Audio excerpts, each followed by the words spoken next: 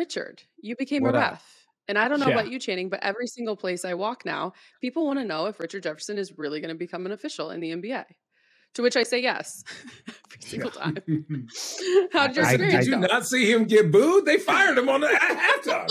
I They cannot fired him in the corner. They said, this ain't. They said, I cannot express to you. Get him out.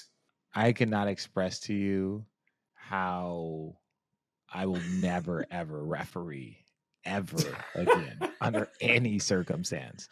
Like that jersey, I don't know if I'm gonna hang it up. I might frame it. I might frame my jersey, right? I got a referee jersey.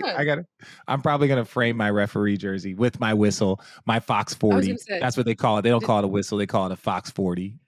Why? Exactly, because that's just the name of the brand. I'm telling you, it's a whole nother world, that referee world. It's hey, did they get you a Fox 40? And it's just like, what the fuck is a Fox 40? Like a whistle? Yeah, it's got a little symbol on it.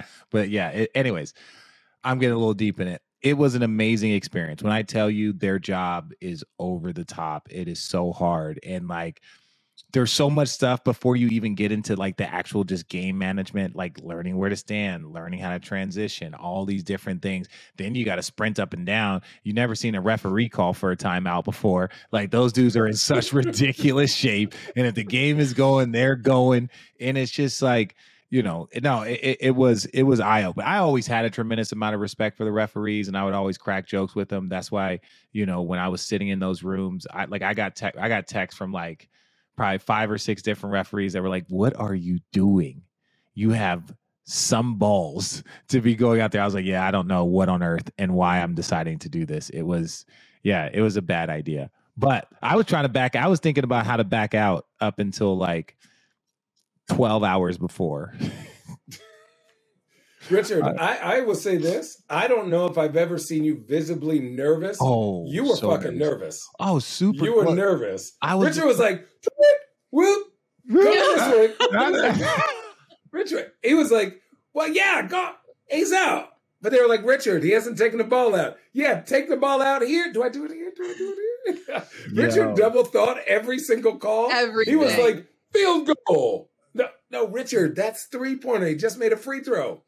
You guys ready? Look, listening to, I think it was awesome too to have Monty McCutcheon on the broadcast while you were officiating, right?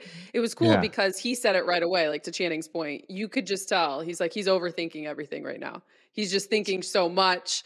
But let's just say Richard has never been accused of that until that moment. Let me say this. Let's add some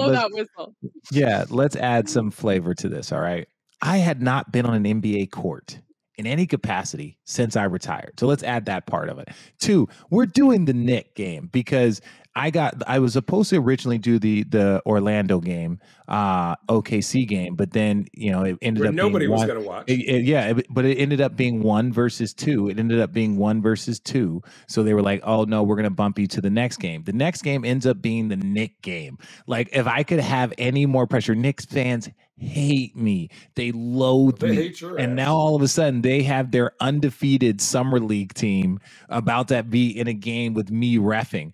They were in the crowd heckling me. They were in the crowd talking shit. And I'm just sitting here like, I am very exposed right now. Like even if you laughing and joking, you're still exposed.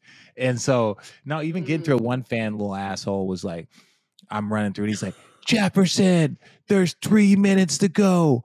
Don't blow it. And I'm sitting here like, and the funny thing about it is I was literally counting down every minute, right? I was counting down every minute, just like, okay, we got to the 7-minute mark. We're still alive. Okay. We haven't embarrassed our family and our lives. Right. But look, why do you do it? You do it, 1, because I learned so much about the game, their mindsets, everything. 2, you got to get yourself out of your comfort zone. Like that was the most nervous I'd ever been because there's never been something that I would enter into that I wasn't like ultra prepared for. And I was definitely not prepared for that shit. So, but that's why you do it. That's what makes it fun. But I will never fucking referee again. Ever. Kudos to you for stepping out. I do also think it's kind of like when we talk about, you know, whether it's coaches right now who have been in the media space and vice versa. When it comes to those media obligations, it's like you understand. You know, it's like Steve Kerr. He was on this side and he was a media member. He called games, et cetera. And now he's in the coaching space. So he understands those third quarter, first quarter interviews. You know, even though you may not want to be a part of them at that time, you have all these other tasks, et cetera. It's a part of it. It's a responsibility. So for you, to your point, as you're calling games now and understanding calls and officiating, I loved the clip that was put together when Braun had approached you during the game and you're like, look, I'm not here to make those calls. But now you have a little kind of, you know, a different kind of understanding and a perspective of an official. Well, yeah, so in my defense, fucking Braun, don't come over and ask me what the hell's going on, bro. like I'm watching the game from a very different eye, bro. Yeah, and then Braun, exactly. Braun, even Luca, that's my guy. Luca, you're awesome. Follow you on TikTok, bro. You're dope. Luca comes over and starts cracking jokes and people asking me questions. I'm like, apparently I have to know the rule book because these guys want to come over and fuck with me. And so Braun was like, how could he change it? I'm like, Braun, if I was sitting on that bench right now, you wouldn't be asking me. You know me. You know, you wouldn't be asking me or Channing. You wouldn't be asking me or Channing. I'm like, bro, like, why are you talking to me? You've never asked me this question. We were teammates for 2 years and change. It doesn't know. Stop it. Yeah. That's so funny. Well, kudos to you.